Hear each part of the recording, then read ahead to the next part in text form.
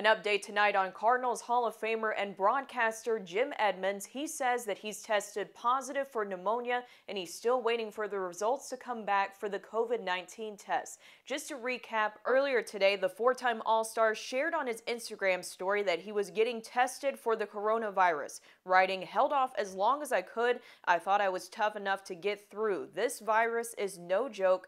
Hashtag get healthy." Edmonds gave fans an update on his Instagram story tonight from his home. Hey everyone, I'm at home now, as you can see. I got out of the emergency room and they are waiting for tests. Did get tested for pneumonia, which was positive, which I've never had before, so trying to just rest up and get better. Just wanted to thank everyone for their wishes. My phone's been blowing up via text and on Instagram, so all you close friends that have my number, thank you so much for reaching out. Trying to get back to you. All you other people on Instagram, I'm doing the best I can right now, but not feeling so hot. So I'm home, I'm feeling pretty good. Just yesterday, Blues broadcaster John Kelly announced that he tested positive for COVID-19. He and his family, though, have been self-quarantined since March 13th. It's been a rough few weeks for Kelly, who first experienced pneumonia before being diagnosed with the coronavirus. My message is obviously listen to your doctors and the officials. And this is a serious situation for a lot of people.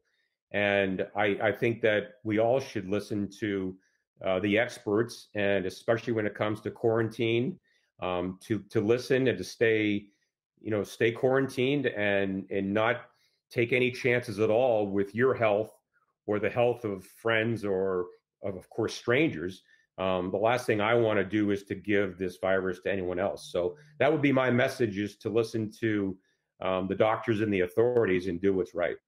Fans are not the only ones anxiously waiting to see when baseball will return. Cardinals pitcher Miles Mikolas told me via FaceTime yesterday that he's ready for whenever it comes back, and he says he's healthy and ready to go. I think I speak for all the players when we want to play as many as we can, depending on how everyone's willing to play into the winter. I know the crazy ideas have been floating around playing like World Series in December. I mean, if that's what they want to do, send me up, as many as we can. All right, that's all for sports. Back to you.